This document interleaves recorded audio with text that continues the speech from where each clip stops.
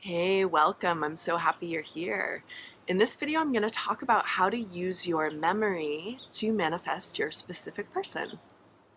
This is a very potent technique, and it's also a very easy technique to get into the state of the wish fulfilled. And I'm actually kind of surprised that I haven't talked about it yet on my channel because it's just a very easy and potent way to manifest your specific person back. So I'm going to dive into all the details of how to do this in this video. Before I jump in, please make sure you're subscribed to my channel. Please hit that like button and also comment below after you watch the video. I'd love to hear all your thoughts on what I'm speaking about. And also know that I offer one-on-one sessions. There's links for that below and links for all my courses below. Okay, so how to use your memory to manifest your specific person. This is kind of an obvious technique, which is probably why I haven't done a video on it yet. It didn't even really occur to me until a couple days ago that, oh, this is a very, very easy way for people to get into the feeling or the state of the wish fulfilled in being with your specific person. And so what the technique is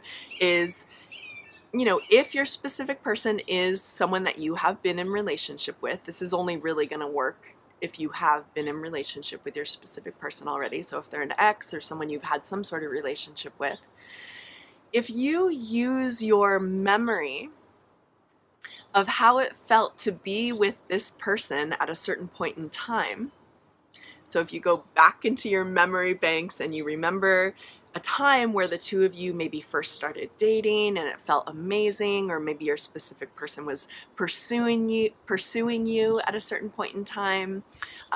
Maybe they were really into you, maybe they were showering you with love. If you have any memories of your specific person loving you and wanting to be with you, then using that memory, tapping into both the visuals of what that looked like and also the corresponding feeling of what it felt like to interact with your specific person in that way, this is an amazing way to get into the state of the wish fulfilled. So again, the state of the wish fulfilled, this is what manifests your desired reality. And if you're manifesting your specific person, obviously your wish fulfilled is being in a relationship with this person.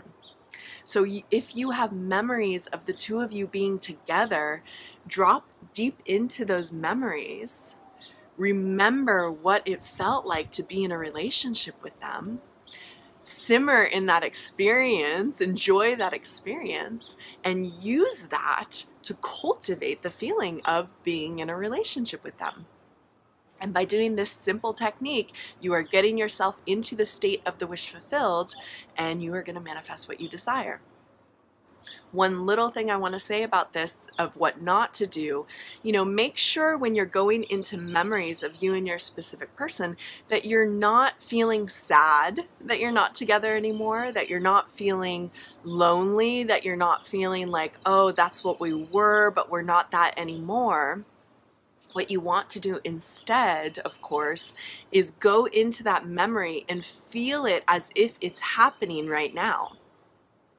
Okay, this is the beauty of our imaginations, of our inner worlds. We are able to cultivate any feeling we want.